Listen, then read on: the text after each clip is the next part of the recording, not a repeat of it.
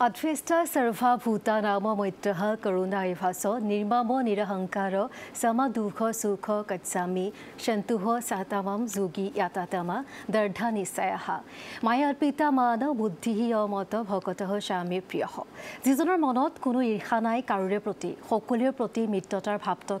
কৰুণা যাৰ স্বভাৱ যিয়ে সুখ তথা দুখ দুইটা স্থিতিতে সমভাৱ ৰাখে যি ক্ষমাশীল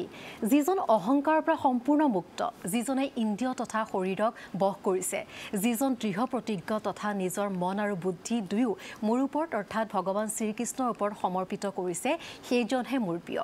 আৰু আজিৰ কভাৰ ষ্টৰী মই আৰম্ভ কৰিছো ইভা মহন্তই ভগৱান শ্ৰীকৃষ্ণই গীতাত কোৱা এই শ্লোকেৰে এই কাৰণে যিখিনি কথা তেওঁ কৈছে সেই কথাখিনিকে মানি নিজৰ জীৱন সমৰ্পিত কৰা এক ব্যক্তিত্ব আজি আমাৰ মাজত আছে আৰু মই প্ৰথমে তেওঁলোকক আপোনালোকৰ মাজত আসলে পৰিচয় কৰাই দিয়াৰ প্ৰয়োজন নাই তথাপি মই অনুষ্ঠানৰ খাদ্যত আপোনালোকক পৰিচয় কৰাই দিব বিচাৰিছো ডক্টৰ ৰূপাঞ্জলি আৰ সতনাম গুৰুমা প্ৰণাম আৰু মই আৰম্ভ কৰিছো গীতাৰ শ্লোকেৰে এই কাৰণে এই শ্লোকত যিখিনি কথা আমি পাইছো আপোনাৰ ব্যক্তিত্ব যিসকলে আপোনাৰ সংস্পৰ্শ পাইছে যিসকলক আপুনি নতুন জীৱন দিছে যেতিয়া আপুনি আমাৰ চকুৰ সন্মুখত থাকে এই কথাখিনি মনলৈ আহে আৰু এই কথাখিনি আপুনি নিজৰ জীৱনত মানিছে কাৰণে আপুনি এনেকুৱা এগৰাকী ব্যক্তিত্ব যাক দেখাৰ লগে লগে প্ৰতিগৰাকী লোকে হয়তো তেওঁ নাজানিবও পাৰে যে আপুনি কি হয় কিন্তু তাৰ পিছতো আপোনাক দেখাৰ লগে লগে এনেকুৱা হয় আসলতে আমাৰ মূৰ দুখ খাই যায় মানে আমি ক'ব নোৱাৰাকৈ মূৰ দুখ খাই যায় আৰু এই যি প্ৰণাম আপোনাক জনাইছো কি আসলতে অন্তৰৰ পৰা আহে স্বাগতম জনাইছো আমাৰ অনুষ্ঠানৰ মাজলৈ আৰু দৰ্শকক মই গুৰুমাৰ বিষয়ে নতুনকৈ কোৱাৰ প্ৰয়োজন নাই সকলোৱে জানে তেওঁৰ কথা আজি আমি নিজকে আমি যথেষ্ট সৌভাগ্যশালী বুলি ভাবিছো কাৰণ প্ৰথমবাৰৰ কাৰণে গুৰুমা এনেদৰে কোনোবা নিউজ চেনেলৰ ষ্টুডিঅ'লৈ আহিছে লাইভ অনুষ্ঠানত তেওঁ আহিছে গতিকে ইয়াতকে আশীৰ্বাদ আৰু সৌভাগ্য ND24 কাৰণে আৰু একো হ'ব নোৱাৰে তাৰ বাবে প্ৰথমে বহুত বহুত ধন্যবাদ থ্যাংক ইউ ঠিকই কৈছে বাৰু আহা নাই মই আজিলৈকে আজি প্ৰথমবাৰৰ কাৰণে মই ইয়াত আহিছো আৰু আহিছো এইটো কাৰণে মানে কথা কিছুমান মোৰো ক'বলগীয়া আছে আৰু ইয়াতকৈ ভাল মাধ্যম হ'বই নোৱাৰে গতিকে আপোনালোকৰ মাধ্যমেৰে যদি মই মোৰ মনৰ কথাবিলাক সকলোৰে আগত যাতে প্ৰকাশ কৰিব পাৰোঁ প্ৰথম কথা সেইটো কাৰণেও আহিছো আৰু দুই নম্বৰ কথা আপুনি ইমান ধুনীয়াকৈ আৰম্ভ কৰিছে ইমান ধুনীয়াকৈ আপুনি যি আপুনি ব্যাখ্যা কৰিছে আসলতে সিমানখিনি নাই জাষ্ট চেষ্টা কৰি আছো মানিবলৈ নিজৰ জীৱনটো আসলতে আমাৰ নিজৰ নহয় জানো আমি আমাৰ নিজৰ জীৱনটো কাৰ নিয়ন্ত্ৰণত ৰাখো হেতু মই নিজৰ নিয়ন্ত্ৰণত ৰাখিব বিচাৰিছো নে মই হে নিয়ন্ত্ৰণটো মই বেলেগৰ হাতত দিব বিচাৰিছো হেতু আমাৰ নিজৰ ওপৰত আৰু এই শ্লোকখিনি আসলতে কি হয় এটো শ্লোক নহয় আমি জীৱনৰ আধাৰ ৰূপে কাৰণ মই যেতিয়া খুব সৰুৰ পৰা আছিল নহয় তেতিয়াৰ পৰা মই পঢ়িছিলো এইবিলাক আমাৰ ঘৰখনত তেনেকুৱা এটা পৰিৱেশ আছিল মোক পঢ়াইছিলে আৰু মই পঢ়াৰ লগতে কি প্ৰথমতেটো বুজি পোৱা নাছিলো এনেই পঢ়িব লাগে কাৰণে পঢ়িছিলো কিন্তু লাহে লাহে যেতিয়া ডাঙৰ হৈছিলো তেতিয়া ইয়াৰ ভাৱাৰ্থবিলাক অৰ্থবিলাক বুজিবলৈ চেষ্টা কৰিছিলো আৰু মনাৰ পিছত কি হয় মই দেখোতে শান্তি পাওঁ মেইন কথাটো হ'ল আমাৰ মূল কথাটো হ'ল যে আমাৰ অন্তৰ্ভাগত এই শান্তিটো আহিব লাগে ন তো সেইটোৱে মই শান্তি পাইছিলো কাৰণে মানিছিলো বা বেলেগক ক'ব লাগে কাৰণে মনা নাছিলো বা দেখুৱাব লাগে কাৰণে মনা নাছিলো কিন্তু মনাৰ পিছত মানে কি হয় মই যেনেকুৱা ধৰণৰ নেচাৰ আছিলো যেনেকুৱা মোৰ স্বভাৱ আছিল সেই স্বভাৱটোৰ পৰা মানে মই দেখিছো মই নিজৰ মাজত চেঞ্জেছ ফিল কৰিছো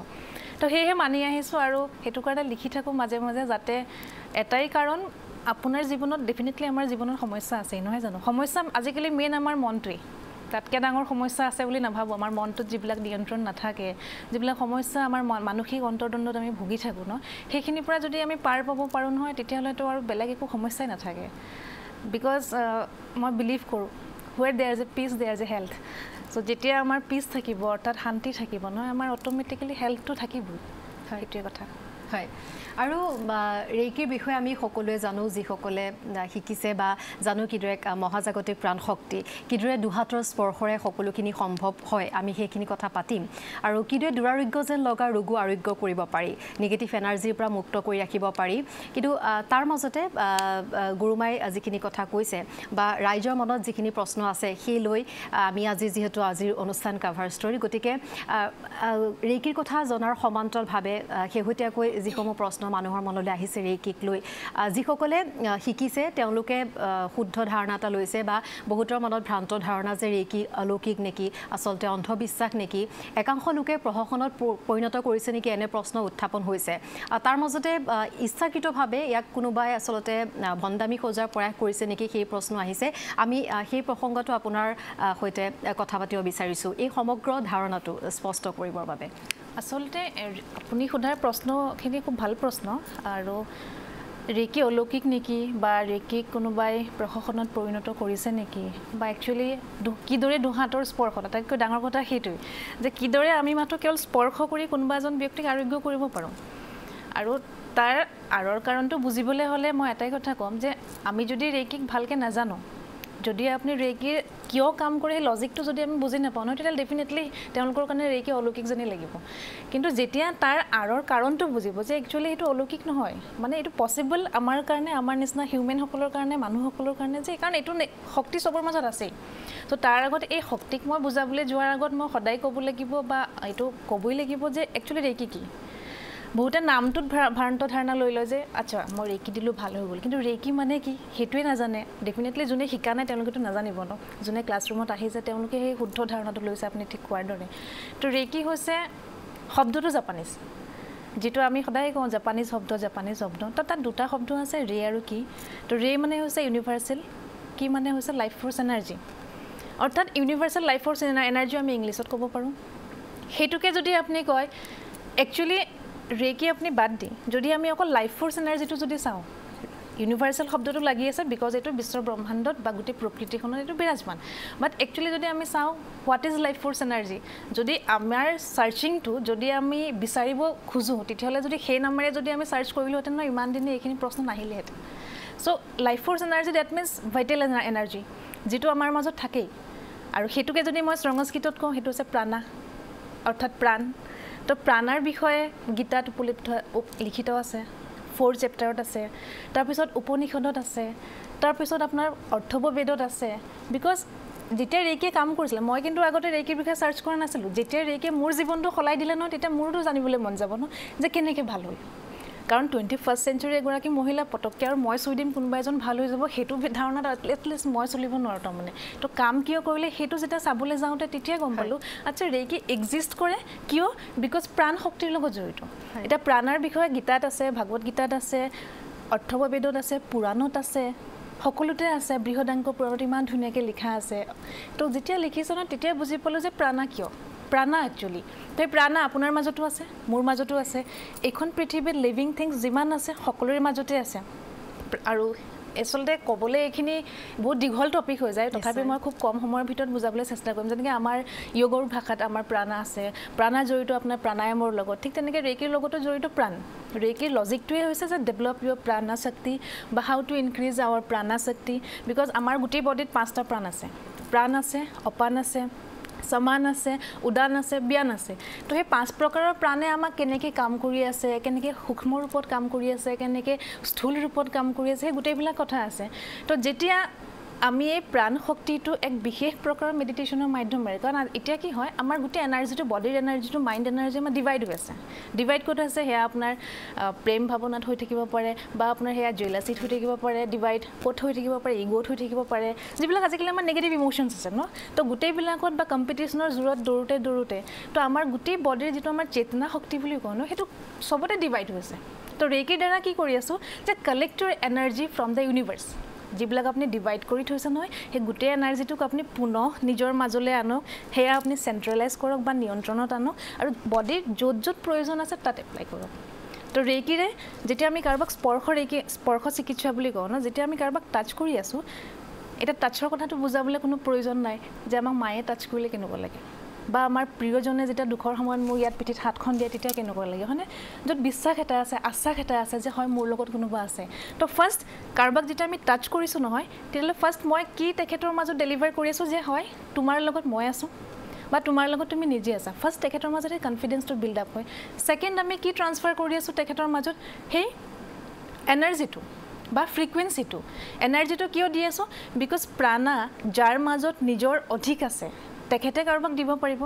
এটা মই যদি কাৰোবাক 10 টকা এটা দিবলৈ হয় প্ৰথম মোৰ ওচৰত 10 টকাটো থাকিব লাগিব ন এটা মোৰ নিজৰ ওচৰতে যদি নাই মই কেনেকৈ বেলেগক দিম তো ফাৰ্ষ্ট সেই প্ৰাণ শক্তিটো আমি অভ্যাসৰ জৰিয়তে নিজৰ আহৰণত বা নিজৰ নিয়ন্ত্ৰণত আনিব লাগিব যে হয় মোৰ মাজত পৰ্যাপ্ত পৰিমাণে আছে কোনোবা এজন ব্যক্তিক দিবলৈ থাৰ্ড আমি কি দিওঁ স্পৰ্শৰ মাধ্যমেৰে ইণ্টেনশ্যন হোৱাট ইজ ইণ্টেনশ্যন অৰ্থাৎ অভিপ্ৰায় মই যে সেই ব্যক্তিজনক যে স্পৰ্শ কৰিছোঁ বা স্পৰ্শ নকৰাকৈ দূৰৰ পৰা যে সেই ব্যক্তিজনৰ কথা ভাবিছোঁ কি অভিপ্ৰায়ত ভাবিছোঁ মানে মোৰ অভিপ্ৰায় কি মই তেখেতক যে টাচ কৰিছোঁ মোৰ ভাৱটো কি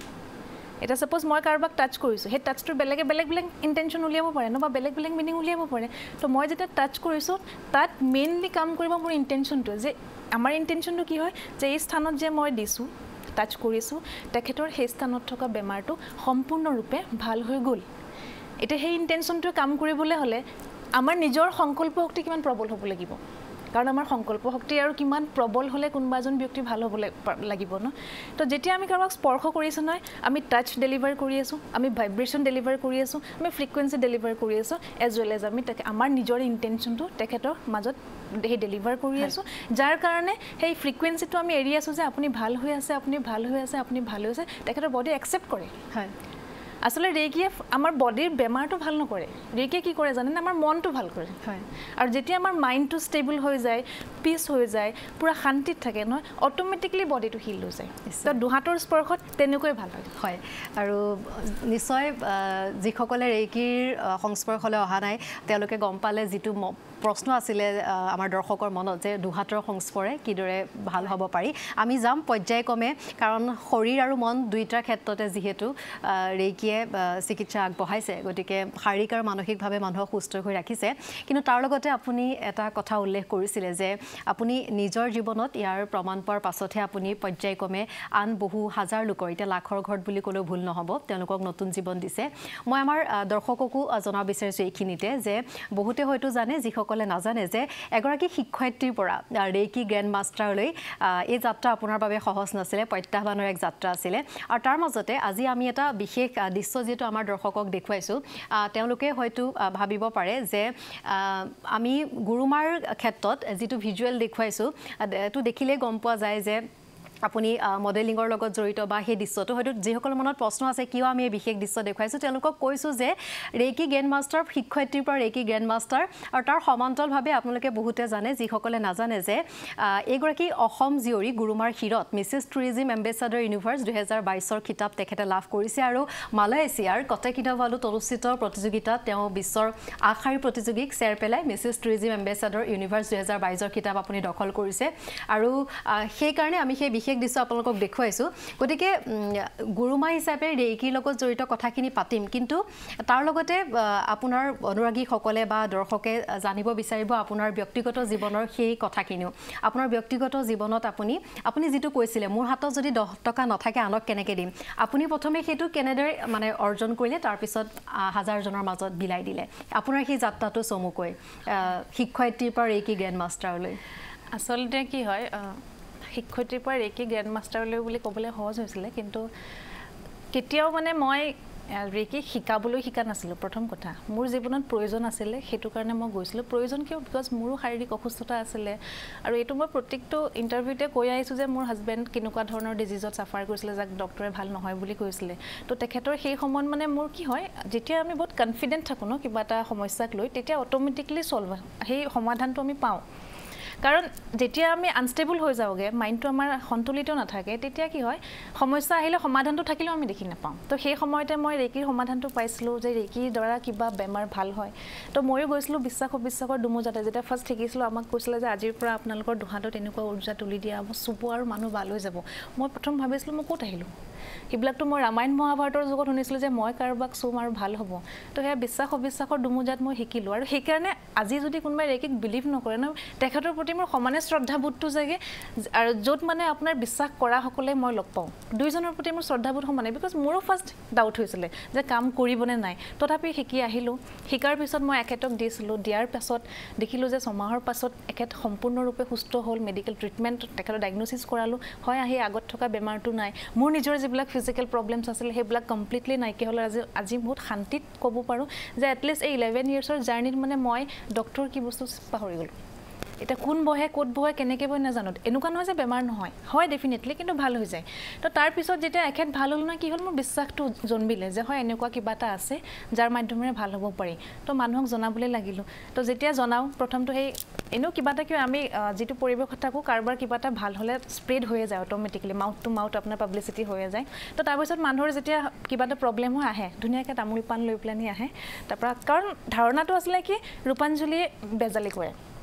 ভাল হয় কিন্তু কিবা এটা তেনেকুৱা ধৰণৰ কৰে তো সেই ধাৰণাটো আঁতৰাবলৈ এতিয়ালৈকে যুঁজি আছোঁ যে মই একচুৱেলি কি মেডিটেশ্যন কৰোঁ বা কি ধ্যান কৰোঁ সেইকাৰণে কওঁ যে আপোনালোকে তামোল পাণ লৈ নাহিব আপোনাৰ যদি অসুবিধা আছে আপুনি একো নিদিব আপুনি জাষ্ট থেংক ইউ এটা দিয়ক বা আপুনি কোনোবা নামঘৰত গৈ কিবা এটা দি দিয়ক কাৰণ ৰেকি জৰা ফুকা নহয় তো সেয়া কৰি কৰি তাৰপিছত সকলোৱে জনা হ'ল আৰু প্ৰথম কথা আজিকালি গ্ৰেণ্ড মাষ্টাৰশ্বিপটো বহুত ইজিলি পোৱা যায় 1 ক্লিকত পাব পাৰি নহয় জানো কিন্তু মই ভাবোঁ গ্ৰেণ্ড মাষ্টাৰ এটা দায়িত্ববোধ আচলতে যে কোনোবাই মোক সেই নামেৰে সম্বোধন কৰিব মই আমাৰ শিক্ষাৰ্থীসকলকো কওঁ যে আপুনি আজি শিকিবলৈ আহিছে নহয় যাওঁতে আপুনি চাৰ্টিফিকেটখন পাহৰি যাওক চাৰ্টিফিকেটখন নহ'লেও হ'ব কিন্তু সেই চাৰ্টিফিকেটখনৰ জ্ঞানখিনি লগত লৈ যাওক আপুনি চুলে যাতে কোনোবাই ভাল হয় আপোনাৰ ইণ্টেনশ্যনত যাতে কোনোবা এজন ব্যক্তি ভাল হয় আপুনি সাধনাটো কৰিব লাগিব ন কাৰণ ৰেকি ট্ৰিক্স নহয়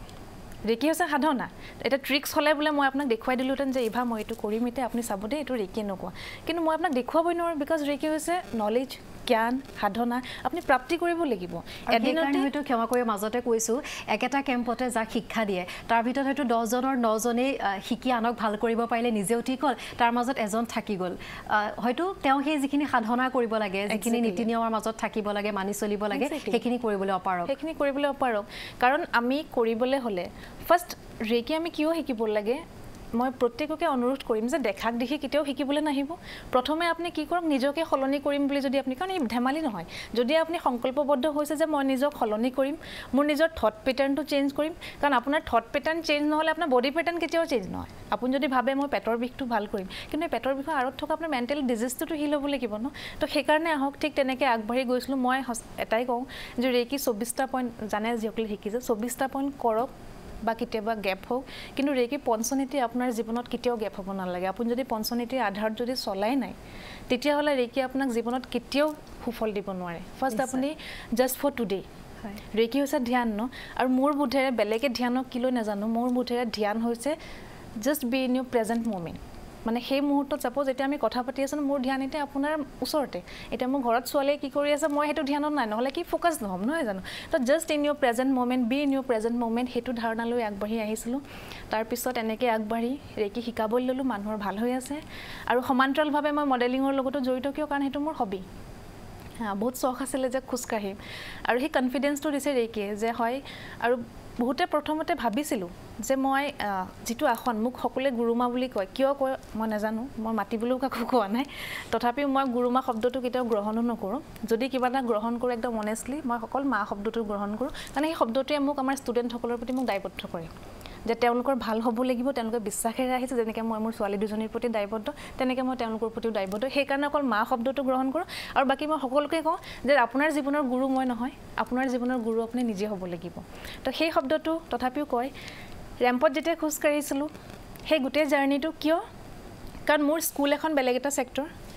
ফেশ্বন জগতখন বেলেগ এটা ছেক্টৰ আৰু স্পিৰিচুৱেলিটি অৰ্থাৎ মই য'ত আছোঁ ধ্যান যিটো মোৰ মেইন উদ্দেশ্য যে মই ইয়াত কিয় আছোঁ সেইটো বেলেগ এটা ছেক্টৰ তো 3টা ডিফাৰেণ্ট ছেক্টৰৰ এনাৰ্জিটো বেলেঞ্চ কৰি মই আজি যদি ইয়াত আছোঁ নহয় তেতিয়াহ'লে প্ৰত্যেকজন ব্যক্তিয়ে ৰেকি কৰিব পাৰে মানে ডাজ নট মেটাৰ যে মই ক'ত আছিলোঁ ক'ত আছোঁ বা ক'ত যাব বিচাৰোঁ জাষ্ট এটাই মেটাৰ কৰে কি একচুৱেলি মই কি বিচাৰোঁ মই কি কৰিব বিচাৰোঁ তো মোৰ কাৰণে মেইন প্ৰত্যাহ্বান বা আচল প্ৰত্যাহ্বান সেইটোৱে আছিলে 3টা বিভিন্ন ছেক্টৰ কেনেকৈ বেলেঞ্চ কৰিম স্কুলত থকা সময়ছোৱাত মই স্কুলতে থাকিব লাগিব ফেশ্বনত থকা সময়ছোৱাত মই চিন্তা কৰি লাভ নাই যে মোৰ স্পিৰিচুৱেলিটি গেটআপ যদি মই ড্ৰেছ ফিটটো বা আউটফিটটো পিন্ধো কেনেকুৱা লাগিব মানুহে কি ভাবিব সেইটো যদি ভাবিলোহেঁতেন তাত 100% দিব নোৱাৰিলোহেঁতেন আৰু যেতিয়া মই ৰেকিত থাকিলোহেঁতেন তেতিয়াহ'লে মই সেইটো ভাবিলোঁ লাভ নাই যে সেই দুটা মই কেনেকৈ বেলেঞ্চ কৰিম তো এই 3টা বেলেঞ্চ কৰিব পাৰিছোঁ এটাই লাইন মোৰ জীৱনৰ মূল মন্ত্ৰ সেইটো হৈছে be in Euro present moment মানে য'ত থাকোঁ তাতেই মই মোৰ 100% দিবলৈ চেষ্টা কৰোঁ আৰু সেইটো সকলোৱে যদি কৰে নহয় সকলো ক্ষেত্ৰ সমানে চলাই নিবলৈ বহুত ভাল হয় আৰু লগতে মোৰ সুবিধা কিয় কাৰণ বহুতে ৰেকি ল'লে এনেকুৱা হৈ যাব এনেকুৱা গেটআপ হৈ যাব বুলি ভাবে বহুতেতো মোৰ নামটো শুনাৰ লগে কোনোবা বয়সস্থ লেডি এগৰাকী আহিব কিবা কৈ দিয়ে মোক যে গেৰুৱা বখন পিন্ধি আহিব কাৰণ গুৰুমা শব্দটোৱে তেনেকুৱা কিন্তু মই ভাবো আধ্যাত্মিকতা সাজ পোছাকৰ লগত জড়িত নহয় আধ্যাত্মিকতা আমাৰ মনত থাকিব লাগে ন আজি মই শাৰী পিন্ধি আহিছো যদি মোৰ আধ্যাত্মিকতা নাথাকে যদি মোৰ স্পিৰিচুৱেলিটি মনত নাথাকে তেতিয়াহ'লে মোৰ গেটআপটো সেইটো লৈ লাভ নাই আৰু মানুহে সেই গেটআপৰ পিছত পৰি থাকে কাৰণে মনটোৰ গুৰুত্ব নিদিয়ে নিশ্চয় তো সেই মনটোত যে গুৰুত্ব দিছো ন গতিকে মোৰ একো মানে ফাৰ্ক নপৰে বা একো এটা নাহে যে মই মোৰ আউটফিটটো কি মোৰ গেটআপটো কি মোৰ মেইন উদ্দেশ্য হৈছে মই ভিতৰৰ আউটফিটটো মোৰ ভিতৰৰ গেটআপটো চেঞ্জ কৰিব লাগিব তেতিয়া মোৰ ভাল হ'ব বা মই আনৰ ভাল কৰিব আৰু আধ্যাত্মিকতাৰ কথা কৈছে যেটো ময়ো ক'ব বিচাৰিছো আমাৰ মানুহৰ মানে ভুল ধাৰণা যে আধ্যাত্মিকতা মানে কেৱল ভগৱানৰ নাম গুণ বা নাম প্ৰসংগ কৰি পূজা পাতল কৰি মন্ত্ৰ উচ্চাৰণ কৰি সেয়া নহয় কাৰণ যিসকলে শাস্ত্ৰ পঢ়িছে তাত আচলতে শাস্ত্ৰত কোনো কেনেদৰে ভগৱানক পূজা কৰিব সেয়া নহয় তাত আছে যে আমি ৰাতিপুৱা শুই উঠাৰ পৰা ৰাতি শুৱালৈকে আমি সমগ্ৰ দিন আনৰ অন্যায় নকৰাকৈ আনৰ বেয়া চিন্তা নকৰাকৈ আমি পঞ্চশীলত থাকি কিদৰে জীৱন যাপন কৰিব পাৰোঁ কিন্তু এতিয়া আধ্যাত্মিক বুলি ক'লে মানুহৰ এটা ভুল ধাৰণা যে মানে আধ্যাত্মিকতাক আমি আমাৰ দৈনন্দিন জীৱনৰ পৰা একাষৰীয়াকৈ আজিকালি ৰাখি থয় সেইবাবে হয়তো শাস্ত্ৰটো যিটো কথা আছিল এতিয়া কলিযুগত যিবিলাক হৈ আছে আমাৰ চাৰিওফালে সেইটো বহুতে ভাবে বা ময়ো ভাবোঁ হয়তো আধ্যাত্মিক শিক্ষাৰ অভাৱৰ কাৰণে হয়তো আমি নিবিচৰা বহু কিবা কিবি আমাৰ চৌপাশে এতিয়া হৈ আছে ডেফিনেটলি আধ্যাত্মিকতা এতিয়া কাৰণ আপুনি যে ক'লে শাস্ত্ৰ ইমান মানুহে পঢ়ি আছে তো মই সেই সৰুৰ পৰা এটা কুৱেশ্যনে মোৰ মনত আছে ষ্টিল আছে যে আমাৰ ভাৰতবৰ্ষতে সকলোতকৈ বেছি মঠ মন্দিৰ নামঘৰ গীৰ্জা নহয় জানো তেতিয়াহ'লেতো পাপ ফ্ৰী হ'ব লাগিছিলে আমাৰ এইখন কিন্তু তথাপিও ইয়াত ইমান মানুহ আধ্যাত্মিক স্পিৰিচুৱেল তথাপিও কিয় ইমানখিনি নিগেটিভিটি আছে চাৰিওফালে ন কিয় কাৰণ পঢ়াই সকলোৱে কিন্তু নামানে মই দেখোঁ নহয় নামঘৰৰ পৰা ওলাই অহাৰ পিছত সেই ব্যক্তিজনৰ বেলেগ এটা স্বভাৱ সেই পঢ়ে কিবা এটা জীৱ হত্যা মহাপাপ আহি পেলাই তেখেতে আকৌ নিজৰ খাবলৈ যদি হত্যা কৰে তেতিয়াহ'লে এইটো মহাপাপ নহ'লে তো নানান ধৰণৰ কুৱেশ্যনছ আছিলে আৰু ৰেকিয়ে মোক কি ক'লে যেতিয়া মই কওঁ নহয় ৰাতিপুৱা যে কেৱল মাথো আজিৰ কাৰণে মই সকলো জীৱৰ প্ৰতি প্ৰেম আৰু শ্ৰদ্ধাবোধ জ্ঞাপন কৰিম তেতিয়াহ'লে আকৌ মই গধূলি মোৰ সাজত সেই চিকেন বা মটন খাবলৈ মোৰ ভিতৰৰ অন্তৰাত্মাই মোক এলাৱে নকৰে আৰু সেই কথাষাৰ হাৰুগত কৰিহে একচুৱেলি মোৰ লাইফষ্টাইলটো বা মোৰ খোৱাবৰ ষ্টাইলটো মই চেঞ্জ কৰিছোঁ শিফ্ট কৰিছোঁ যে নহয় মানুহে ক'ব পাৰে যে এইটো পৰিস্থিতি তন্ত্ৰ বা খাদ্য শৃংখলটো কেনেকৈ ধৰণৰ আপোনাৰ মেইনটেইন হ'ব পাৰে কিন্তু আমি চাওক যদি আমাৰ আজিকালি ইমান পপুলেশ্যন বাঢ়িছে যদি সঁচাকৈ খাদ্য শৃংখলৰ ওপৰত এফেক্ট পৰা হ'লে তেতিয়াহ'লে এতিয়াতো আপোনাৰ ফুড ক্ৰিয়েট হৈ আছে ন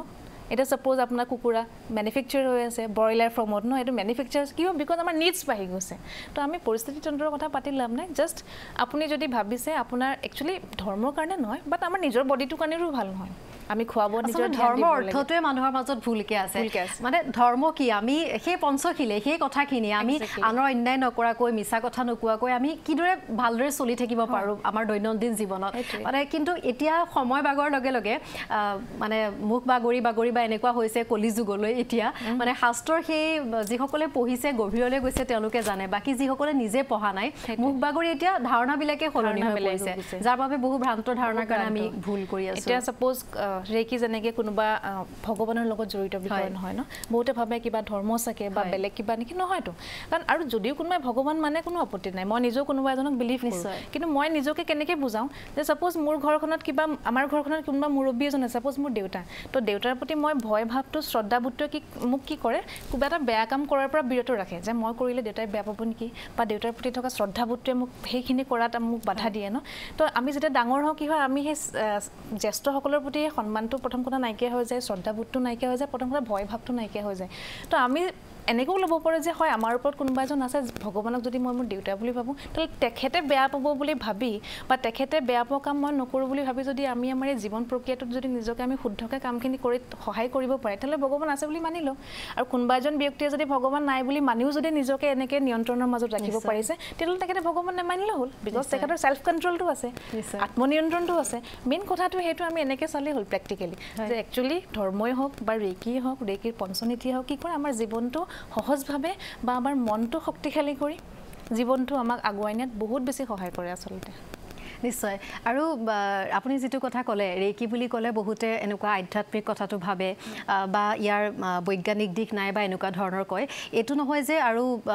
এটা খুব ধুনীয়া আপোনাৰে বাক্য আপুনি কৈছিলে যে ৰেকি শিকিলে মৃত্যু জয় কৰিব নোৱাৰি কিন্তু মৃত্যুলৈকে নিজৰ জীৱনক সুস্থিৰভাৱে চলাই নিব পাৰি খুব আচলতে আমি যদি তাৰ ভাবাৰ্থ হৃদয়ঙ্গম কৰিব পাৰো সকলোখিনি আচলতে ইয়াতে সোমাই আছে তাৰ অৰ্থ মোৰ যদি ভুল হোৱা নাই ঠিকই কৈছে আপুনি একেবাৰে ভুল হোৱা নাই আসলে মই এই লাইনটো কৈছিলোঁ বুলি মোৰ মনত নাই আপুনি কোৱাত মনত পৰিছে হয় কৈছিলোঁ চাগে বা লিখিছোঁ ক'ৰবাত মানে বহুতে প্ৰশ্ন সুধিছিলে যে ডক্টৰ 𝐄𝐗𝐂𝐋𝐔𝐒 যাক আমি ৰেকিৰ যিজন ব্যক্তিক যাক বুলি ক'লে ভুল হ'ব যিয়ে ৰেকিক ৰিইনভেনশ্যন কৰিছিলে তেখেতে সৃষ্টি কৰা নাই ন তেখেতে নিজে সৃষ্টি কৰাৰ আৱিষ্কাৰ কৰাৰ মাজত ডিফাৰেঞ্চ আছে তেখেতে আৱিষ্কাৰ কৰিছিলে বস্তু ক'ত আছিল বা সেই পদ্ধতিটো ক'ত আছিল আমাৰ ভাৰতীয় মূলত ৰেকি যিটো প্ৰচেছ নহয় টোটেলি বুদ্ধদেৱৰ গোটেইখিনি সামগ্ৰী আছিল বা তেখেতৰ এই চিকিৎসা পদ্ধতি আছিল যেটো আমি মানে কি হেৰাই পেলাইছিলোঁ কালক্ৰমত তাৰপিছত ডক্টৰ 𝐄𝐗𝐂𝐋𝐔𝐒 আহি পুনৰুদ্ধাৰ কৰিছিল তো তেখেতৰ যেতিয়া মৃত্যু হৈছিলে নহয় তেতিয়া মানে বহুতে কুৱেশ্যন কৰিছিল যিয়ে ৰেকি পুনৰ আৱিষ্কাৰ কৰিছিলে আৰু তেখেতে যদি নিজৰ মৃত্যুটো ৰখাব নোৱাৰিলে তেতিয়াহ'লে আৰু ৰেকি কৰিলে কেনেকৈ বেমাৰ ভাল হয় বুলি ক'ব পাৰে মই চ' আপুনি যদি বা আমি কোনোবাই যদি ৰেকি শিকি যদি অমৰত্ব পাম বুলি যদি আহিছোঁ তেতিয়াহ'লে আপুনি নাহিব শিকিবলৈ কাৰণ এইখন পৃথিৱীত কোনো স্থায়ী নহয় আজি ইয়ালৈ আহিছোঁ ইয়াৰ পৰা যাওঁতেই মই ক'ত থাকিম আই ডণ্ট ন' তো মই কিয় আহিছোঁ ৰেকিলে বা কোনোবা এজন ব্যক্তি ৰেকিলে কিয় আহিব মই কিমান দিন জীয়াই থাকিম সেইটো ইম্পৰ্টেণ্ট নহয়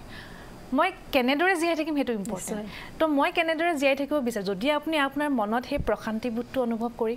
যদি আপুনি জীৱনটো পৰিচালনা কৰিব বিচাৰে জীয়াই থকালৈকে যদি আপোনাৰ বডিটো আপোনাৰ নিয়ন্ত্ৰণত থকাটো বিচাৰে জীয়াই থকালৈকে আপোনাৰ মাইণ্ডটো আপোনাৰ নিয়ন্ত্ৰণত থাকিব বিচাৰে আপোনাৰ ইচ্ছাখিনি আপোনাৰ নিয়ন্ত্ৰণত ৰাখিব বিচাৰে নহয় তেতিয়াহ'লে ৰেকি শিকক আৰু ৰেকিক শিকিলে কেৱল সেই শিকাৰ ভিতৰতে সীমাবদ্ধ কৰি নাৰাখি ৰেকি অভ্যাসত পৰিণত কৰক ৰেকি হৈছে এক অভ্যাস আমি ভালে থকাৰ অভ্যাস ভালে ৰখাৰ অভ্যাস আৰু ভাল পোৱাৰ অভ্যাস নিশ্চয় আমি আৰু কথা পাতি থাকিম যেটো এটা বিৰতি ল'ব লাগিব যি এটা বাক্য মই পুনৰ আসলতে ক'ব বিচাৰিছো যে মৃত্যুক জয় কৰিব নোৱাৰি কিন্তু মৃত্যুলৈকে নিজৰ জীৱনক সুস্থিৰভাৱে চলাই নিব পাৰি সেয়াই হৈছে ৰেকি আৰু আমি কথা পাতি থাকিম ৰেকিৰ সমান্তৰালভাৱে প্ৰত্যাহ্বানৰ যি এক যাত্ৰা ইতিমধ্যে পাৰ কৰি আহিলে ডক্টৰ ৰূপাঞ্জলি আৰু সতনামে তেওঁ নিজে নিবিচাৰিলেও সকলোৱে তেওঁক এতিয়া গুৰুমা বুলিয়ে কয় মই কৈছোঁ যে শিক্ষয়িত্ৰীৰ পৰা ৰেকি গ্ৰেণ্ড মাষ্টাৰলৈকে যি প্ৰত্যাহ্বানৰ তেওঁ যাত্ৰা আমি সকলোখিনি কথা পাতি থাকিম কাৰণ যিসকলে তেওঁৰ পৰা ৰেকিৰ শিক্ষা গ্ৰহণ কৰিছে বা ৰেকিৰ বিষয়ে জানে সমান্তৰালভাৱে বহুতে তেওঁৰ বিষয়ে জানিব বিচাৰে গুৰুমাৰ বিষয়ে বহুতে জানিব বিচাৰে গতিকে আমি আৰু কথা পাতিম তেওঁৰ বিষয়ে আৰু জানিবৰ চেষ্টা কৰিম এটা বিৰতিৰ পাছত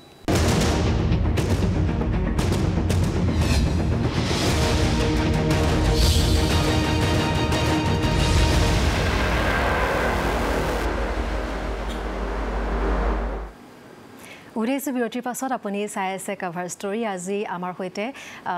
লাইভত আমাৰ অনুষ্ঠানত আছে কভাৰ ষ্টৰীত ডক্টৰ ৰূপাঞ্জলি আৰু সতনাম ৰেকি গ্ৰেণ্ড মাষ্টাৰ গুৰুমা আমাৰ হৈতে আছে আমি কথা পাতি আছো আৰু যিসকল আমাৰ হৈতে অনুষ্ঠানত এই মুহূৰ্তত নতুনকৈ সংযুক্ত হৈছে তেওঁলোকক জনাইছো যে কেৱল ৰেকিয়ে নহয় আমি গুৰুমাৰ লগত জড়িত সকলো কথা পাতিবৰ চেষ্টা কৰিছো কাৰণ গুৰুমা হিচাপে ৰেকি আপুনি তেওঁৰ পৰা শিকিছে বা তেওঁ সংস্পৰ্শ আপুনি পাইছে আপুনি ধন্য কিন্তু সমান্তৰালভাৱে বহুতে তেওঁৰ বিষয়ে জানিব বিচাৰে তেওঁ যি প্ৰত্যাহ্বানৰ এক যাত্ৰা যি যাত্ৰাই আহি আজি তেওঁ নিজৰ লগতে আন হাজাৰ বুলি ক'লে ভুল হ'ব লাখজনৰ জীৱন আসলতে পোহৰাই তুলিছে আমি সেইখিনি কথাও পাতিছোঁ আৰু ৰেকিৰ কথা কওঁতে তেওঁলোকে এটা কথা কৈছিলে যে গুৰুমাই মোৰ মনত আছে যে ৰেকিৰ বৈজ্ঞানিক ভিত্তি আছে বুলি আপোনালোকে কেতিয়াও ক'বলৈ নাযায় কিন্তু আপোনালোকে সদায় এটা কথা সততাৰে কৈ আহিছে ৰেকি is one kind of occult science অৰ্থাৎ যাৰ কোনো যুক্তি নাথাকিব পাৰে কিন্তু আমি তাৰ ভিত্তি আছে তাক অস্বীকাৰ কৰিব নোৱাৰোঁ আৰু লগতে আপুনি কৈছিলে যে বৈজ্ঞানিক যুক্তি বিচাৰি আপোনালোকে কেতিয়াও সময় নষ্ট নকৰে আৰু তাৰ বিপৰীতে আপোনালোকে ফলাফলৰ ওপৰত গুৰুত্ব দিয়ে এই চিকিৎসাৰে যদি আপুনি হাজাৰজনৰ জীৱন নতুন জীৱন দিব পাৰিছে তেওঁ সুস্থ কৰিব পাৰিছে শাৰীৰিক মানসিকভাৱে তাতে আপোনালোকৰ আসলতে কৃতাৰ্থ তাতে আপোনালোকৰ যি এই শক্তি বা যি মহান ঊৰ্জা তাতে তাৰ সফলতা হয় ঠিকই মানে কি হয় এতিয়া সাপোজ কিবা এটা প্ৰব্লেম হৈছে আমাৰ দেই কাৰণ ৰেকিলে বা মই লগ পোৱা মানুহে কোনেও মানে কি চখত পৰি বা সুখত নাহে মোৰ কাষলে বা আমাৰ কাষলে বা ৰেকিৰ কাষলে প্ৰত্যেকে যে আমি লগ পাওঁ ন কেতিয়াবা এনেকুৱা হয় মই ফোনটো ধৰোঁতে সিফালৰ পৰা কেৱল কান্দোনে শুনো প্ৰব্লেম পিছত হয় সেইকাৰণে মই ফোনটো লাউডত নি নাপাতোৱে মানে মোৰ যদি ঘৰৰ মানুহে যদি শুনে নহয় কাৰণ তেওঁলোকে গম নাপায় মইহে হেবিচুৱেটেডটো হৈ গৈছোঁ এইবিলাক শুনি ন তো ইমান সমস্যাত থাকে তো যেতিয়া আমি সমস্যাত থাকোঁ নহয় মোৰ ক'বলগীয়া বিষয়টো এইটো যে সমস্যাটো ভাল হোৱাটো লাগে নে কেনেকৈ ভাল হ'ল সেইটো লাগে তো প্ৰথমে এটা সুবিধা আছে যে আপুনি প্ৰথমে কেনেকৈ ভাল হ'ব সেইটো জানি লওক ডিটেইলছত তাৰপিছত ভাল কৰক 2 নম্বৰ কথা আপুনি প্ৰথমে ভাল কৰি লওক তাৰপিছত জানক যে এইটো কেনেকৈ ভাল হ'ল কিয় কাম কৰিলে 2 নম্বৰটো মই কৰিছিলোঁ প্ৰথমে মই সেই ৰেকি শিকিছিলোঁ তাৰপিছত আজিলৈকে মই বিশ্লেষণ কৰি আছোঁ যে ভাল কেনেকৈ হ'ল মোৰ প্ৰবলেমটো নাই আৰু এতিয়া কি হৈছে মোৰ মাইণ্ডটো ষ্টেবল বিকজ মোৰ লাইফত প্ৰবলেম নাই আৰু এতিয়া মোৰ মাইণ্ডটো ফ্ৰী মোৰ মনটো সম্পূৰ্ণ চাপৰ পৰা মুক্ত সেইকাৰণে মই এতিয়া কি হ'ব যেতিয়া মই জানিবলৈ চেষ্টা কৰিম যেতিয়া মই কিউৰিচিটিৰে যেতিয়া জানিবলৈ চেষ্টা কৰিম বেলেঞ্চ হৈ যেতিয়া জানিবলৈ চেষ্টা কৰিম তেতিয়াহ'লে কি হ'ব মই এটা সঠিক পথৰ এটা সন্ধানটো পাম যে হয় এইটো কাৰণে কাম কৰিছিলে বা সেইটো কাৰণে কাৰণ এনেকুৱাটো নহয় যে মই কেতিয়াও ভবা নাই বা আমি কেতিয়াও ভবা নাই কিয় কাম কৰিছে বহুতে কয় যে সাপোজ মই আপোনাক কৈছোঁ মই আপোনাক ৰেকি দিম দেই যেনেকৈ কেতিয়াবা কোনোবা এজন ব্যক্তি খুব মেডিচিনৰ প্ৰতি আসক্ত থাকে তেখেতক কিবা এটা পেটৰ প্ৰবলেম হৈছে আপুনি পেটৰ মেডিচিনটো নিদি কি হয় আপুনি যদি পেৰাচিটামলটাও যদি দি দিয়ে নহয় ক'ব তেখেতক যে পেটৰ বিষৰ কাৰণে দিছোঁ দেই পেটৰ প্ৰবলেমৰ কাৰণে দিছোঁ তেখেতে যে বিলিভত খালে যে তেতিয়া ভাল হৈ যায় কিয় তেখেতৰ বিলিভ সিস্টেমে কাম কৰিলে ন তো ৰেকি কি হয় বহুতে কয় যে কেতিয়াবা সাপোজ জানিছে যে ৰেকি দি আছে সেই বিশ্বাসত ভাল হৈ যায় নো ডাউট সেইটো হ'ব পাৰে এক নম্বৰ কথা এইটো মই বিশ্বাস কৰোঁ যে হয় তেখেতে মানিছে সেইটো কাৰণে ভাল হৈছে দুই নম্বৰ কথা মই বহু চিকিৎসকে কয় তেওঁলোকে দৰৱ দিলেও যিকোনো হওক যিকোনো চিকিৎসক হওক হোমিও হওক আয়ুৰ্বেদিক হওক বা যিকোনো দৰৱে মানে যদি 10% কাম কৰিছে এই দৰৱ খাইছোঁ বুলি যে মনত বিশ্বাস এটা হ'ল মই দৰৱ খাইছোঁ নহয় মোৰ ভাল হৈ যাব দেই সেই বিশ্বাসটোৱে 90% কাম কৰে বুলি কয় সেইটো একেটাই কথাটো এইটো একেটাই কথা দুই নম্বৰ কথা যে মোক কোনোবাই ৰেকি দিছে ৰেকিৰ প্ৰতি থকা শ্ৰদ্ধাবোধটো বিশ্বাসে যে হয় ৰেকি মানে হৈছে ভগৱানৰ কিবা এটা শক্তি মোৰ ওচৰলৈ গৈছে মোৰ ভিতৰত সোমাইছে মই ভাল হৈ আছোঁ তেনেকৈ ভাল হ'ব পাৰে এতিয়া মই ভাবিছোঁ যে বাচ্চাবিলাক দেই এতিয়া মই মোৰ ছোৱালীজনীৰ কথাই যদি কওঁ 1.5 বছৰ হৈছে এতিয়া তাইৰ যদি কিবা এটা শাৰীৰিক সমস্যা হৈছে তেতিয়াহ'লে মই তাইক কেতিয়াবা টাচ কৰি দিওঁ কেতিয়াবা ডিষ্টেঞ্চত মই তাইক কাৰণে ইণ্টেনশ্যন দিওঁ অৰ্থাৎ সংকল্প কৰোঁ যে তাইৰ এই প্ৰব্লেমটো ভাল হৈছে তো যেতিয়া তাই ভাল হৈ যায় ন তেতিয়া মই ভাবিবলৈ বাধ্য হৈ যাওঁ তাইতো গম নাপায় হোৱাট ইজ ৰেকি তাইতো গম নাপায় প্ৰাণা কি তাই ইভেন কি ৰেকি কথাও নাজানে মায়ে কিবা কৰে বুলিও নাজানে তাৰপিছত তাই কেনেকৈ ভাল হ'ল তেতিয়া মই আহিবলৈ বা এটা সিদ্ধান্তত উপনীত হওঁ যে ডেফিনেটলি ইণ্টেনশ্যনে কাম কৰিছে কাৰণ যিটো বস্তু অলৰেডি এক্সিষ্ট প্ৰাণ অলৰেডি এক্সিষ্ট তাইৰ কিবা কাৰণত বা তাইৰ বডিৰ সেই 5 প্ৰাণে বা 5 প্ৰাণে কাম নকৰিব পাৰে তেতিয়া কি কৰোঁ যিহেতু মই তাইৰ উৰ্জা সন্তুলন কৰিবলৈ বা সন্তুলিত কৰিবলৈ বা এনাৰ্জি ট্ৰান্সফাৰ কৰিবলৈ বা মই তাইৰ কাৰণে সততাৰে ভাবিবলৈ ইণ্টেনশ্যন দিবলৈ কয় নহয় মাৰ কিমান শক্তি আৰু মাৰ এতিয়া সকলোৱে মোৰতো এতিয়া সকলো সন্তান নহয় ন কিন্তু কি হয় আমি যদি সকলোকে যদি আমি সন্তানৰ দৰে যদি ভাবোঁ তেতিয়াহ'লে আমি প্ৰত্যেকজনৰ কাৰণে যদি ইণ্টেনশ্যন কৰিম বা ভাবিম যে সকলোৰে ভাল হৈছে সেই ভাল হোৱাত যিটো আপোনাৰ ভাৱ থাকিব অভিপ্ৰায় থাকিব ন কিমান ধুনীয়াকৈ সকলোৰে ভাল হ'ব তো মেইন সেই make it pure intention সোৰ্চেছ will be automatically available তো ফাৰ্ষ্ট আমি ইণ্টেনশ্যন যে দিওঁ তো তেনেকৈ মানুহৰ ভাল হৈ আছে আৰু এনেকৈ সেইটো কাৰণে আচলতে আমি যুক্তি কোনোবাই বিচাৰক বা নিবিচাৰক কিন্তু আপুনি ফাৰ্ষ্ট যদি বিচাৰে যে আপোনাৰে ভাল হওক এই মুহূৰ্তত মই প্ৰব্লেমটোৰ পৰা ওলাব লাগে তেতিয়াহ'লে আপুনি আহক আপোনাৰ বিশ্বাস ন' ডাউট সেই মুহূৰ্তত থাকক বা নাথাকক ৰেকি শিকিবলৈ আহোঁতে বা ৰেকি চিকিৎসা ল'বলৈ আহোঁতে আপোনাৰ একমাত্ৰ আপোনাৰ ওচৰত যিটো এছেট থাকিব লাগে নহয় সেইটো হৈছে আপোনাৰ ইচ্ছা শক্তিটো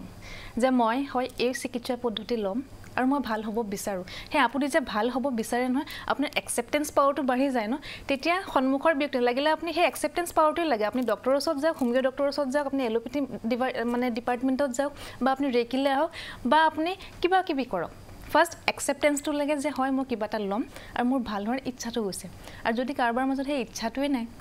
তেতিয়াহ'লে তেওঁ পৃথিৱীৰ যিকোনো হিলিং মডেলিটিত যাওক যিকোনো চিকিৎসা পদ্ধতিত যাওক ভাল কিয় নহয় কাৰণ তেখেতৰ ৰোগটো তেখেতৰ মনতে আছে কথা সেইটোৱে হয় আৰু মই দুখিত যে বহু লোকে আমাক ফোন কৰিছে বা আপোনাৰ পৰা তেওঁলোকে সমাধান বিচাৰিছে আজি যেহেতু আমি আসলতে ফোন কলসমূহ লৈ আমাৰ দৰ্শকৰ প্ৰশ্নৰ উত্তৰ দিব নোৱাৰিম হাতত সময় কম গতিকে আমি এনেকুৱা কিছুমান তেওঁলোকে বহুতে আমাক এই অনুষ্ঠান যিসকলে চাই আছে সামাজিক মাধ্যমত পোনপটীয়াভাৱে তেওঁলোকৰ বহু প্ৰশ্ন আছে গতিকে আমি সমূহীয়াভাৱে আজি ৰেকিৰ কথা পাতিছোঁ কাৰণ বহুতে আসলতে আপোনাক বিচাৰে শিকিবলৈ বিচাৰে বা তেওঁলোকে আপুনি যিটো কৈছে আসলতে সমস্যা ভাৰাক্ৰান্ত হৈ যেতিয়া দিশহাৰা হয় তাৰ পিছত শৰণাপন্ন হয় আপোনাৰ তেওঁলোকে বিচাৰে গতিকে তাৰ বাবে আমি দুখিত কিন্তু আমি সমূহীয়াভাৱে এনেকুৱা কিছুমান কথা পাতিবৰ চেষ্টা কৰিম আসলতে সকলো সমস্যাবিলাকৰ যেহেতু প্ৰায় কিছুমান একেই কমন প্ৰব্লেম দেখা পোৱা যায় বা এতিয়াৰ সময়ত বিশেষকৈ শৰীৰৰ লগতে মানসিক যিসমূহ সমস্যা সেইটো বেছি যেহেতু প্ৰশ্ন তেনেকুৱা থাকে গতিকে ৰেকিয়ে যেহেতু দুইটা দিশতে কাম কৰে যিটো আমি হাতৰ স্পৰ্শৰে আপুনি শৰীৰৰ যিকোনো বহু ডাঙৰ ডাঙৰ বেমাৰ বেমাৰ যেহেতু ঠিক কৰিব পাৰিছে তাৰ প্ৰমাণ হিচাপে আপোনালোকে ইতিমধ্যে আপোনালোকৰ সামাজিক মাধ্যমত বা বিভিন্ন পেজত আমি দেখা পাইছো বহু দুৰাৰোগ্য ৰোগ ইতিমধ্যে আপোনালোকে ঠিক কৰিছে তাৰ প্ৰমাণো দেখা পোৱা গৈছে কিন্তু হেতু স্পৰ্শবিদ্ৰে সমান্তৰালভাৱে যিসমূহ মানসিক আমাৰ সমস্যা কাৰণ এতিয়াৰ যেটো আমাৰ সমাজ ব্যৱস্থা বা এতিয়া আমি যি জীৱন ধাৰা তাত পূৰ্বতে আমাৰ মা দেউতাৰ দিনত নথকা কিছুমান শব্দ যেনে এনজাইটি ডিপ্ৰেছন ষ্ট্ৰেছ এই শব্দবোৰ বা মানসিক ৰোগীৰ সংখ্যা বা ৰোগৰ সংখ্যা যথেষ্ট বাঢ়ি গৈছে গতিকে ৰেইকিয়ে সেই দিকটো যথেষ্টখিনি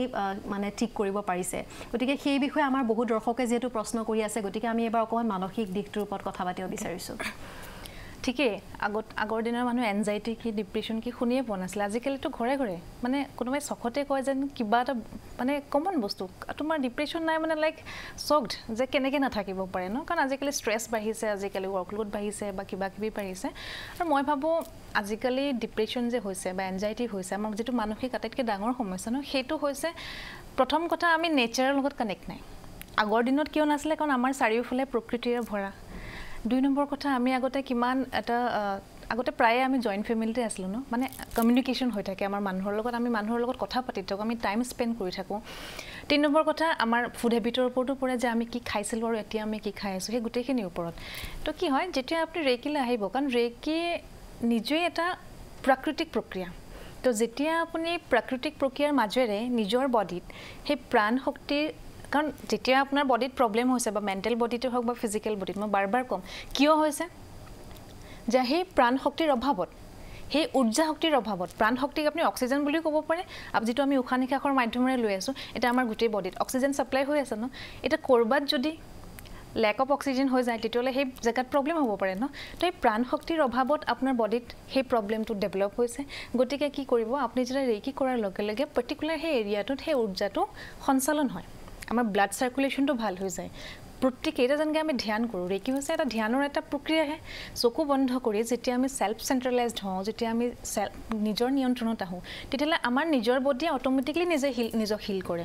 তো যেতিয়া আমি কাৰোবাক এনজাইটি ডিপ্ৰেছনৰ কাৰণে যেতিয়া আমি তেখেতক ফাৰ্ষ্টটো মই তেখেতৰ লগত কাউন্সেলিং কৰোঁ কাৰণ কি হয়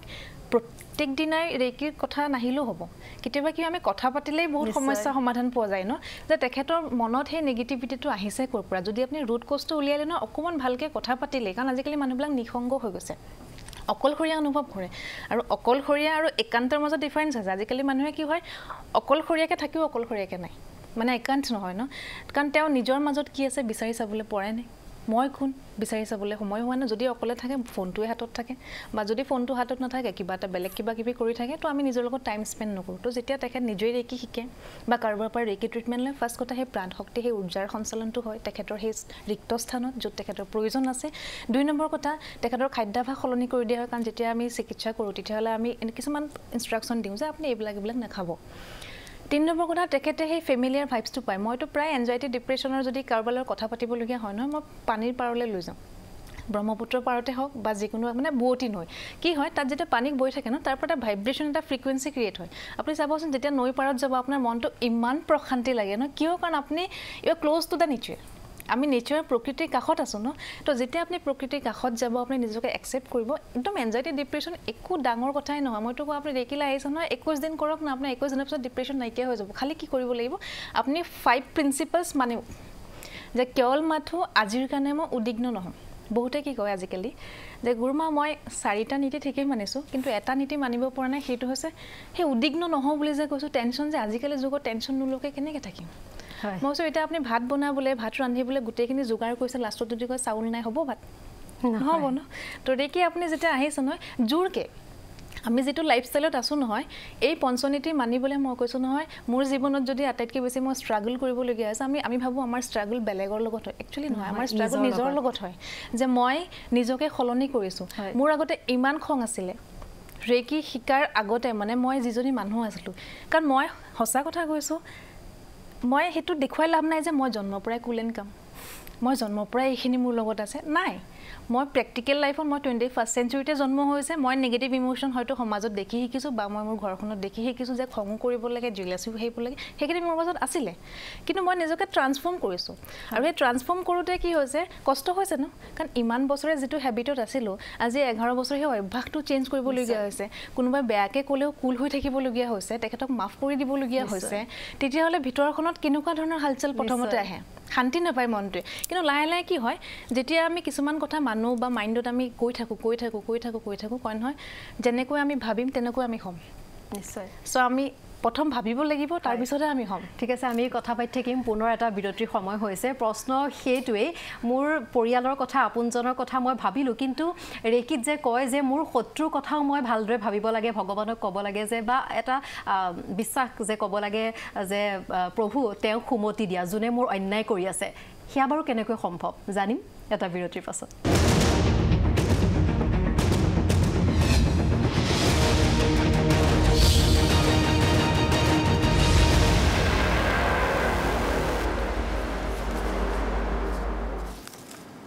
ওৰেছে বিৰতিৰ পাছত আপুনি চাই আছে কভাৰ ষ্টৰী আৰু আজি আমাৰ হৈতে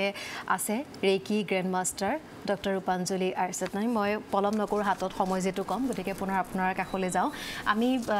ৰেকিৰ কথা পাতি আছিলো আপোনাৰ জীৱন যাত্ৰাৰ কথাও পাতি আছিলো আৰু আমি কৈছিলো ৰেকিৰ জৰিয়তে শৰীৰ আৰু মনক কিদৰে সুস্থ কৰি ৰাখিব পাৰি আমি কৈছিলো এটা স্পৰ্শ চিকিৎসা আৰু তাৰ সমান্তৰালভাৱে যেটো আপুনি ভাইব্ৰেচনৰ কথা কয় স্পৰ্শ নকৰাকেও অন্য স্থানত থাকিও মানে সেই চিকিৎসা কৰিব পাৰি হিয়া কেনেকৈ সম্ভৱ দৰ্শকে জানিব বিচাৰিব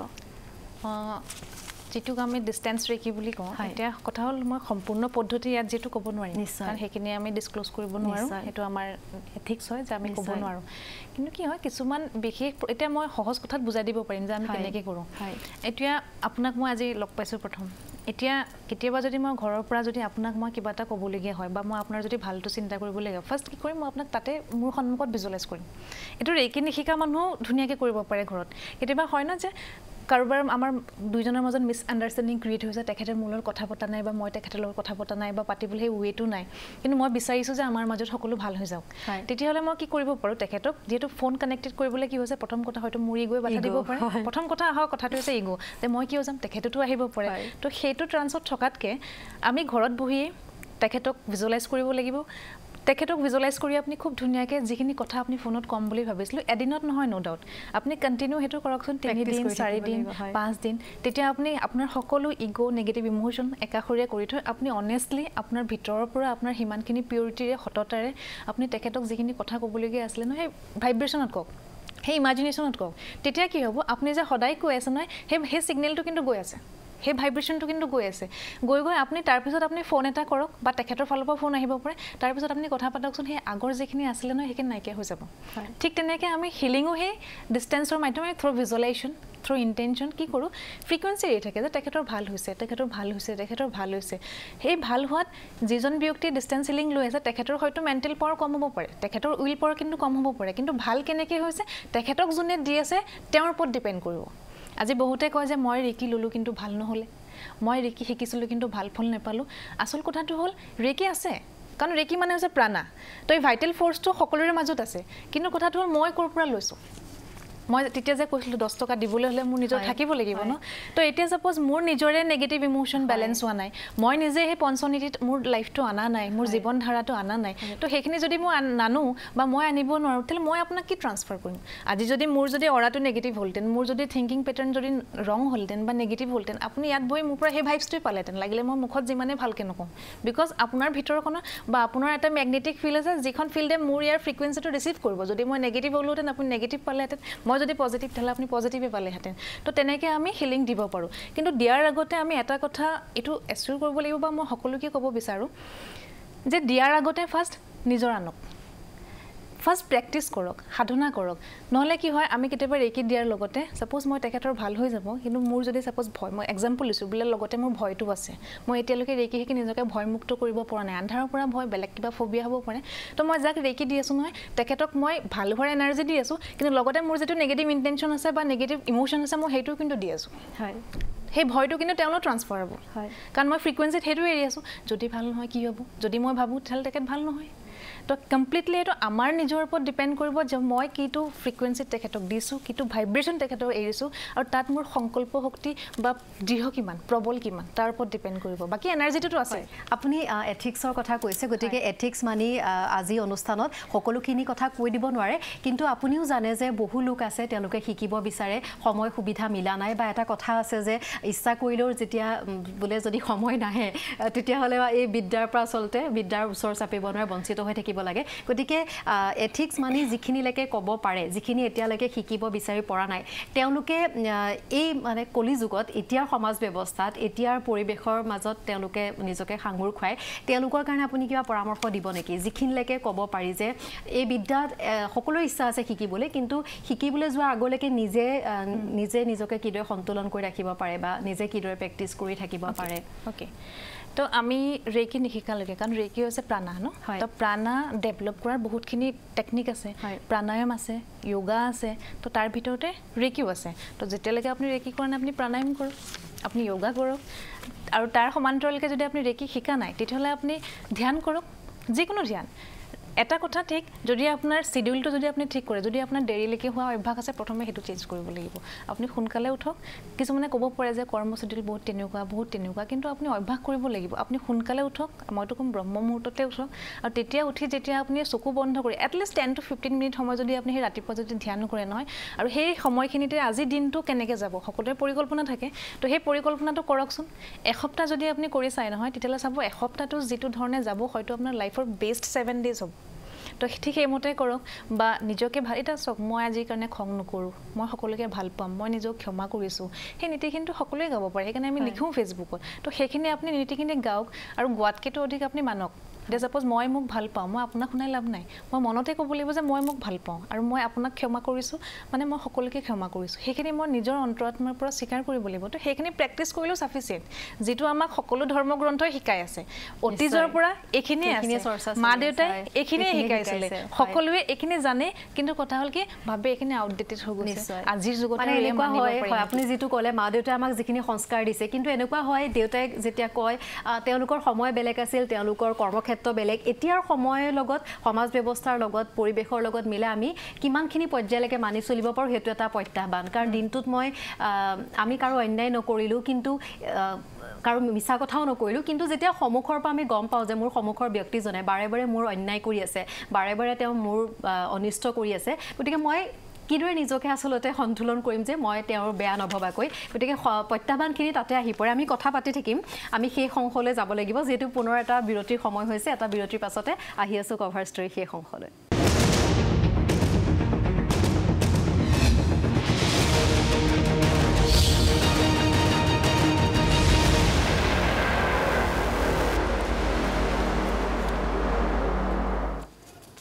উদ্দেশ্য বিৰতিৰ পাছত আপুনি চাই আছে কভাৰ ষ্টৰী আৰু পলম নকৰি আজিৰ বিশেষ অতিথিৰ কাষলৈ যাব বিচাৰিছোঁ যিহেতু আমি সেই সংসত আহি উপনীত হৈছোঁহি আৰু হাতত সময়ো কম গতিকে ইমান বৃহৎ বিশাল বিষয় আমি ইমান কম সময়ত নোৱাৰোঁ তথাপি আমাৰ দৰ্শকৰ মনত থকা বহু প্ৰশ্নৰ উত্তৰ আমি তেওঁলোকক দিবৰ চেষ্টা কৰিলোঁ যিসকলে ইতিমধ্যে এই মহান ঊৰ্জাৰ তেওঁলোকে সংস্পৰ্শ পাইছে তেওঁলোকে উত্তৰ পাইছে যিসকলৰ মনত কিছুমান ভ্ৰান্ত ধাৰণা আছিল বা তেওঁলোকৰ মনত কিছু কনফিউজন আছিল মই ভাবিছোঁ তেওঁলোকে এটা স্পষ্ট ধাৰণা পাইছে আৰু আমি সেয়াই কৰিবলৈ চেষ্টা কৰিছোঁ আৰু মই পুনৰ কওঁ যে আপোনালোকৰ মনত থকা বহু প্ৰশ্নৰ উত্তৰ আজি গুৰুমাৰ জৰিয়তে আপোনালোকে যিসমূহ প্ৰশ্ন উত্তৰ জানিব বিচাৰিছিলে আমি সেয়া কৰিব নোৱাৰিলোঁ কাৰণ সময় কম গতিকে সকলোৱে ফোন কল লৈ যদি সকলোৱে সমস্যাৰ সমাধান দিবৰ চেষ্টা কৰোঁ গতিকে সেয়াটো আমাৰ বাবে সম্ভৱ নহ'ব গতিকে আমি সমূহীয়াভাৱে এনেকুৱা কিছুমান বিষয়ৰ ওপৰত পাতিবৰ চেষ্টা কৰিলোঁ যি সকলোৰে জীৱনত প্ৰভাৱ পেলাব পাৰে বহুতে জানিব বিচাৰি আছে যিসকলে শিকিব বিচাৰিছে পৰৱৰ্তী আপোনালোকৰ কেতিয়া কোন কোন স্থানত আছে কিদৰে শিকিব পাৰিব কাৰণ মানে প্ৰায় সংখ্যকৰে সেইটোৱে প্ৰশ্ন যে আমি কিদৰে মানে শিকিব পাৰিম কাৰণ বহু লোক আছে বহুবাৰ মানে আবেদন কৰিও তেওঁলোকে হয়তো আসনৰ সংখ্যাৰ সীমিতৰ কাৰণে পৰা নাই গতিকে তেওঁলোকৰ কাৰণে যিসকলে এই বিদ্যাৰ বা আপোনাৰ পৰা শিকিব বিচাৰিছে কি কৰিব লাগিব তো যিসকলে শিকিব বিচাৰিছে তেওঁলোকে আমাক ফেচবুক পেজত ফ'ল' কৰিব পাৰে আপকামিং শিডিউলছ মই ৰখা নাই এতিয়ালৈকে এখন আছে সেইখন আই থিংক গোটেইখিনি হৈ গ'ল কাৰণে এতিয়া মই নকওঁ আৰু সঁচা কথা মই ইয়াত আজি আহি আপুনি শিকিবলৈ ইয়াত যোগাযোগ কৰক বুলি মই ক'ব বিচৰা নাই মোৰ মনে কোৱা নাই সেইটো কাৰণ মোৰ ইয়াত আপুনি য'তেই শিকক কিন্তু শুদ্ধ আৰু সঠিক ধাৰণাটো লৈ শিকক মোৰ জাষ্ট উদ্দেশ্য এইটোৱে কাৰণ মই ইয়াতে আপুনি মোৰ য'তে শিকক বুলি মই ক'বলৈ নাযাওঁ কেতিয়াও আপুনি য'তেই শিকক মুঠতে শুদ্ধ পদ্ধতিৰে শিকক শুদ্ধ ব্যক্তিৰ ওচৰত শিকক কোন শুদ্ধ আপোনাৰ বিবেকে ক'ব আপোনাৰ হৃদয়ে ক'ব আৰু এটা কথা মই ক'ব বিচাৰিম যে ৰেকিলে যেতিয়া আহিব নহয় আপুনি দেখাক দেখি নাহিব পুনৰ কম আপোনাৰ অন্তৰাত্মাই যদি আপোনাক অনুমতি দিয়ে আপুনি যদি নিজক খলাব বিচাৰিছে তেতিয়াহ'লে আহিব আৰু আপুনি যদি ডেইলি লাইফত যদি আপুনি সময় দিব পাৰে তেতিয়াহ'লে আপুনি শিকিবলৈ আহক আৰু শিকাৰ পিছত এইটো ক'ব পাৰোঁ যে ডেফিনেটলি আপোনাৰ লাইফটো চেঞ্জ হ'ব কাৰণ এতিয়ালৈকে যিখিনি ব্যক্তিৰ ভাল হৈ আছে বহুতে কয় যে বা ক্ৰেডিটটো দিয়ে বা কৃতজ্ঞতা দিয়ে বা গ্ৰেটিটিউড জনায় যে মই ভাল কৰিলোঁ বা গুৰুমাই ভাল কৰিলে নহয় তো মই আজি ইয়াৰ যোগেদি এটাই কথা ক'ব বিচাৰিম যে আপোনাৰ জীৱনত ভাল হৈছে যিসকলে শিকিছে বহুত মানুহৰ ভাল হৈছে আৰু মোৰ জীৱনৰ সেইটোৱে এটা উদ্দেশ্য আছিল ৰেকি শিকাবলৈ কেতিয়াও অহা নাছিলোঁ জাষ্ট ৰেকি হৈছে মোৰ নিজক জনাৰ এটা যাত্ৰা আছিল আৰু এই যাত্ৰা মোৰ উশাহটো থকালৈকে থাকিব নিৰন্তৰ অব্যাহত থাকিব আৰু এই যাত্ৰাত যোনে মোক সহযোগ কৰিব তেওঁলোকৰ বাবে কিবা এটা কৰাৰ চেষ্টা কৰিম আৰু আপোনালোকৰ ভাল হৈ আছে যে একমাত্ৰ আপোনাৰ নিজৰ বাবে ভাল হৈ আছে কাৰণ আপুনি নিজক সলাইছে আৰু এইটো আপোনাৰ ক্ৰেডিট যে আপুনি মোক সেই ভালখিনি দিবলৈ আপুনি দিছে বা দিব বিচাৰিছে সেয়া আপোনাৰ গ্ৰেটিটিউডখিনি জনাইছে সেয়া আপোনাৰে এটা কম সুস্থ মানসিকতা বা আপোনাৰ অন্তৰাত্মাৰ সেইটো পবিত্ৰতা যে আপুনি ইমান ধ্যান কৰিছে আপুনি কষ্ট কৰিছে আপুনি সময় দিছে আপুনি ৰেকি কৰিছে আৰু আপোনাৰ ক্ৰেডিটটো আপুনি মোক দিছে কিন্তু সঁচা কথা ক'বলৈ ক্ৰেডিটটো নিজক দিয়ক কাৰণ আপোনাৰ বাবেহে আপোনাৰ নিজৰ ভাল হৈছে কাৰণ আপুনি নিজক সলনি কৰিছে সেয়াই থেংক ইউ নিশ্চয় আৰু সকলোৰে জীৱনত পোহৰ বিলোৱাৰ পাছতো আচলতে আপুনি তেনেকৈ কোৱাতে আচলতে সকলো যে আপুনি কৈছে কিয় গুৰুমা বুলি কয় আচলতে এনেকৈ ক'ব পৰা এটা পৰ্যায় পোৱাৰ পাইছে কাৰণে আচলতে আপুনি গুৰুমা হৈ পৰিছে কাৰণ আমি পুনৰ কওঁ আপুনি যিটো কথা বাৰে বাৰে কয় যে মই প্ৰথমে নিজে মোৰ নিজৰ শৰীৰ আৰু মনক সুস্থ কৰি ল'ব লাগিব মোৰ মনত যদি ঈৰ্ষা থাকে মই কিদৰে মানে আনক ঠিক কৰিম সেই কথা আৰু বহুখিনি কথা পাতিব আছিলে কাৰণ আমি মানুহৰ মনত থকা প্ৰথম ধাৰণাটোৱে যে এইটো যদিও আমি স্পৰ্শ চিকিৎসা বুলি কোৱা হয় যে আধ্যাত্মিক নে বৈজ্ঞানিক সেইটোলৈ মানুহৰ মনত ভ্ৰান্তৰ ধাৰণা থাকে মই ভাবিছোঁ সেইখিনি দৰ্শকৰ দূৰ হৈছে আৰু তেওঁলোকে যদি জানিব বিচাৰে অধ্যয়ন কৰে আৰু আপুনি ইতিমধ্যে কেইবাটাও আৰ্টিকেল লিখিছে য'ত WHO কথা উল্লেখ আছে তেওঁলোকে কিদৰে স্বীকৃতি প্ৰদান কৰিছে আৰু তেনেকুৱা বহুখিনি ডাটা আপুনি দিছে আমাৰ দৰ্শকসকলে চাব বিচাৰে মই আপোনাৰ পৰা সেইখিনি অকণমান জানি ল'ব বিচাৰিছোঁ যিসকলৰ মনত এতিয়াও অলপ কনফিউজন আছে আচলতে কি বৈজ্ঞানিক আৰু আধ্যাত্মিক এই দুইটাৰ ধাৰণাক লৈ প্ৰথম কথাটো কম বৈজ্ঞানিক নে আধ্যাত্মিক তাৰ মাজৰটোৱে হৈছে ৰেকি তো সেইকাৰণে আপুনি বৈজ্ঞানিক হয় বুলিও মই নকওঁ আধ্যাত্মিক হয় বুলিও মই নকওঁ তাৰ মাজৰ যিটো লাইন সেইটোৱে হৈছে আৰু মই সদায় কওঁ যে ৰেকি কি মই আপোনাক প্ৰমাণ কিয় দিব লাগে প্ৰমাণ ৰিজাল্টে দিব নহয় জানো মই যদি কওঁ আপোনাক ৰেকি আমুকে স্বীকৃতি দিছে তামুকে স্বীকৃতি দিছে বা আমুকে ৰিকমেণ্ডেশ্যন কৰিছে আপুনি শিকি যদি একো ফলাফল নাপায় তেতিয়াহ'লে লাভ নাই ন তো সেয়ে কওঁ ফাৰ্ষ্ট ইউজ দেন বিলিভ প্ৰথমতে যদি আপোনাৰ শিকাৰ আগ্ৰহটো আহিছে দেন শিকক তাৰপিছত যদি আপুনি ৰিজাল্ট নাপায় নহয় তেতিয়াহ'লে আপুনি কওক যে হয় মই ৰেকি শিকিছিলোঁ কাম নাই তো আপুনি ৰেকি শিকিলে কিন্তু ৰিজাল্ট নাপালে সেই কথাষাৰ কোৱাৰ আগতেই কিন্তু মই আগতে যিখিনি কথা কৈছোঁ আজি সেই গোটেই কথাখিনি আপুনি চাব লাগিব যে আমি কেনেকৈ ক'ত এই শক্তি আহৰণ কৰিব পাৰোঁ আৰু এই শক্তিৰ দ্বাৰা আমি লাভান্বিত হ'বলৈ হ'লে আমি নিজৰ মাজত কোনখিনি সলনি কৰিব লাগে একচেপ্টেঞ্চ পাৱাৰ কেনেকৈ আনিব লাগিব আমি নিজকে কেনেকৈ নিয়ন্ত্ৰণত আনিব লাগিব সেই গোটেইখিনি কৰি যদি আপুনি ৰিজাল্ট নাই পোৱা তেতিয়াহ'লে ক'ব আৰু মই ডেফিনেটলি মই জানো যে যদি আপুনি এইখিনি কৰিছে নহয় আপোনাৰ গোটেই লাইফটো ইউ টাৰ্ণৰ নিচিনাকৈ চেঞ্জ হৈ যাব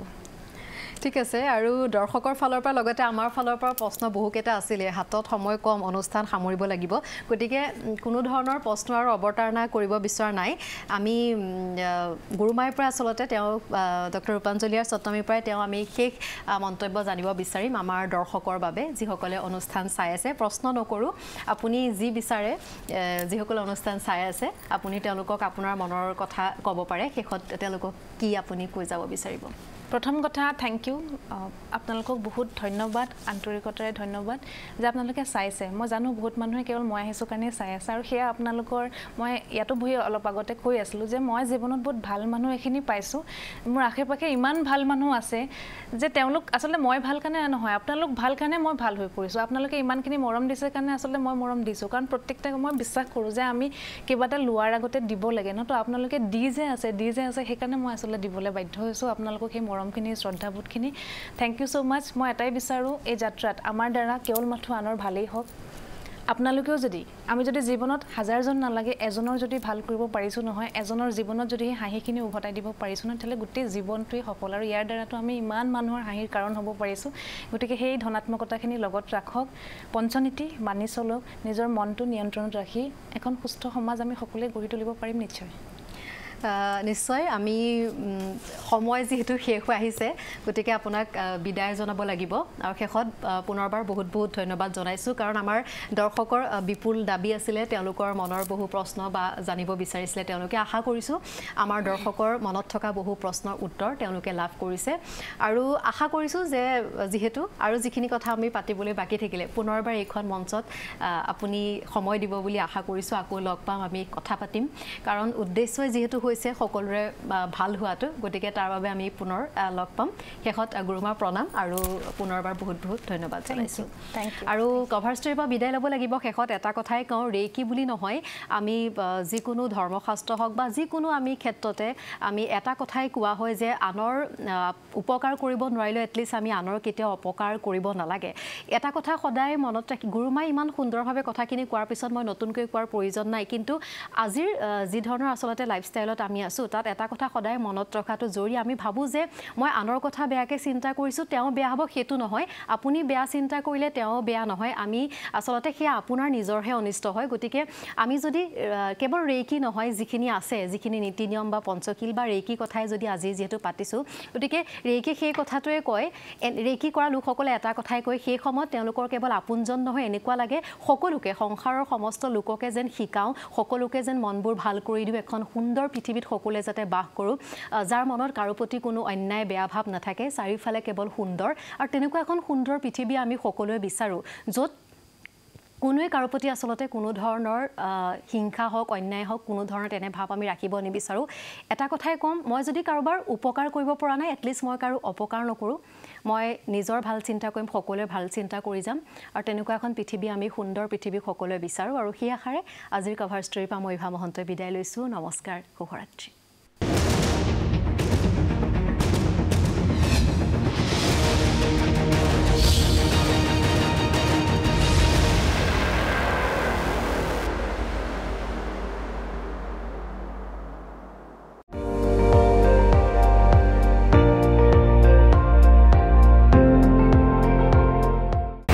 আপুনি চাই আছে ND24